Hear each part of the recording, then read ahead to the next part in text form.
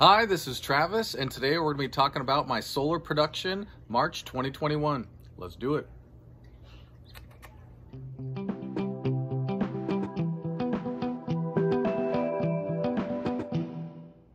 If you're interested in my solar system, the size of it's 12.24 kilowatt.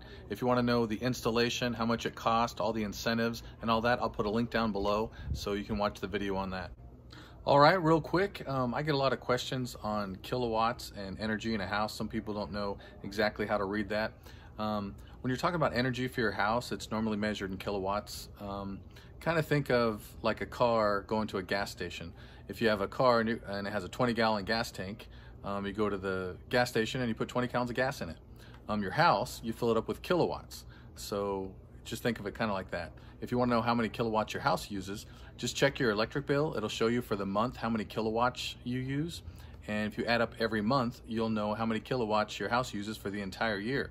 Divide that by 12 months and you'll know your average monthly kilowatt energy use.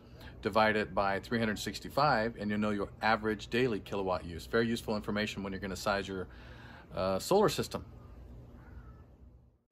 All right, I live just above San Diego, California, in the Temecula-Murrieta Valley. My system is 12.24 kilowatts. It is 36 panels at 340 watts per panel.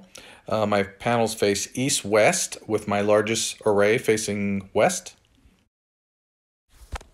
All right, well, just to show some people, on a completely cloudy day where it's completely cloudy right to left, up and back, you can't even see the sun at all, I want to show on March 15th that around 11:30 a.m. I was producing at that time right around 2.84 kilowatts.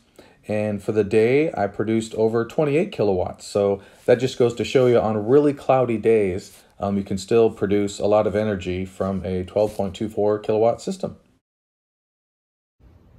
Also, I have a Solar Edge inverter. An inverter is what takes your solar energy from your panels that is DC energy. It goes through your inverter that inverts it to AC energy so that you can use it in your house. The most I've produced on my inverter was about 11.16 kilowatts. My inverter itself can go up to 11.4 kilowatts, but I've only used 11.16 kilowatts inverted so far, so that's pretty good. All right, well, this is my March production numbers inside the Solar Edge app. This shows, the March 2021. And if you look close, most of the days were pretty sunny. A couple cloudy days there, but yeah, most of them were well above 50 kilowatts, past 60 kilowatts, and I'm pushing. I think I hit 69 kilowatts on one of the days. So yeah, as the sun stays up longer, we see longer days, so I get more production on them. So yeah, that was pretty cool. I'm not using all this energy right now because I haven't been driving my electric car much. We haven't used much of the electricity, but with net metering, you send it all to the grid and then you pull it back when you need it. So this summer, when I'm driving a lot more and our air conditioner, we will be using a lot of those energy credits. So yeah, that's great with net metering, kind of using the grid as a battery. Send it there and pull it back when you need it. So yeah, that works out.